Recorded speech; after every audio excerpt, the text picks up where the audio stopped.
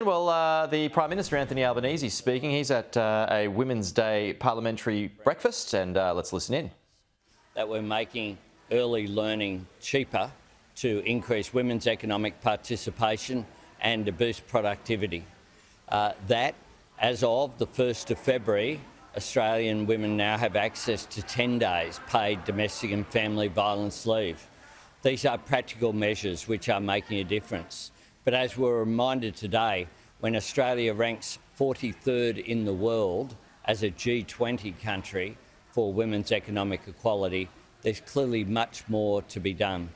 I look forward in a short while of welcoming the Prime Minister of Timor-Leste here into Parliament today, following the very successful meeting that we had yesterday with the new Prime Minister of New Zealand. Happy to take a couple of questions. The ongoing rate rises could send Australia into a recession? Look, I am very hopeful, backed up by the comments itself of the Reserve Bank and others, that inflation has peaked and that what we will see from here is a downward trend.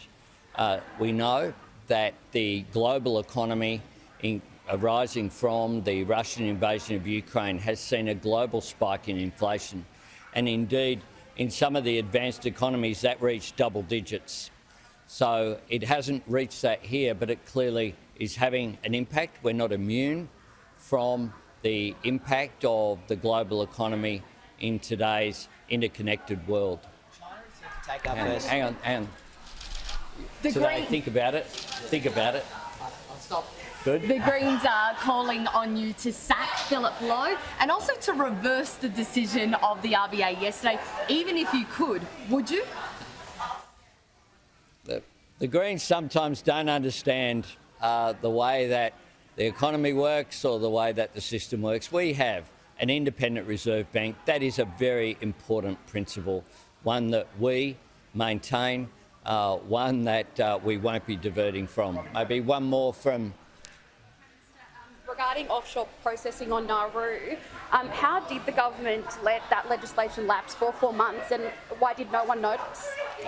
There's no impact on it. It was dealt with yesterday clearly by the Parliament. Thanks very much.